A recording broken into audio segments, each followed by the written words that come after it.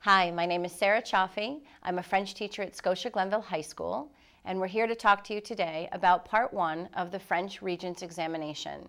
Part 1 is the speaking component of the exam, and it's worth 24 points out of a total 100. Two of my students are here to demonstrate to you today what this part will look like.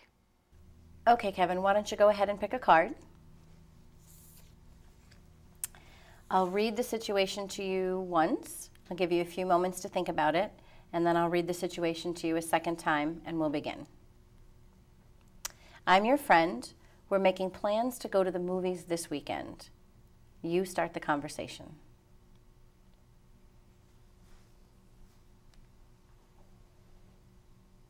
Okay? I'm your friend. We're making plans to go to the movies this weekend. You start the conversation. Bonjour. Bonjour. Nous allons voir un film ce week-end, n'est-ce pas? Oui, j'aimerais bien voir un film ce week-end. Quel film? Je ne sais pas. Moi, j'aime les films romantiques. Et toi? Non, j'aime les films d'action. Est-ce qu'il y a un film d'action au cinéma ce week-end? Je pense. Il y a le film de Spider-Man 3. Ah oui, j'aimerais bien voir ce film. Ça commence à quelle heure? À 8 heures. Je peux conduire ce soir. Ah, OK, mais moi, j'ai un couvre-feu à 11 heures. Est-ce qu'on peut aller un peu plus tôt, à 7 heures? Oui, c'est une bonne heure. OK, excellent. Merci beaucoup. Merci. Aaron, why don't you go ahead and choose a card? I'll read the situation to you once. I'll give you a few moments to think about it. I'll read it again, and then we'll start. Okay. I'm the manager of a French bank in New York State. I'm hiring help for the summer. You are here for an interview for a summer job. I will start the conversation.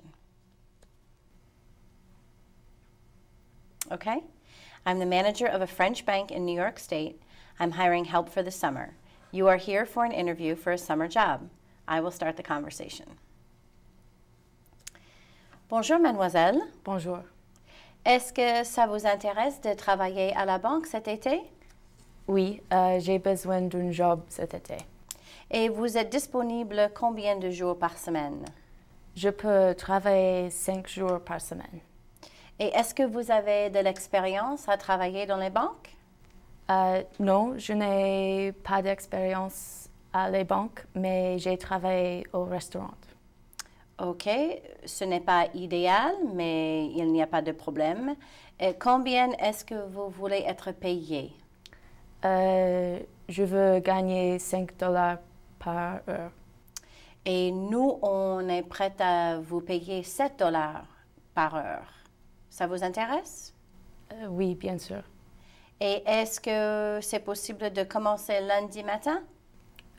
Non, j'ai l'école lundi, mais je peux commencer vendredi. Excellent, on peut commencer vendredi. Merci, mademoiselle. Merci. Au revoir. Au revoir. Both Aaron and Kevin scored very well on their speaking situations. Aaron scored an 11 out of 12, and Kevin scored a 10 out of 12.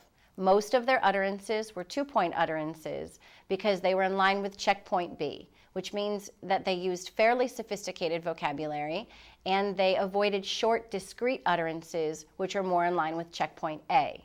When they did receive 1 point for an utterance, it was typically because their utterance was not a complete sentence or they used less sophisticated vocabulary.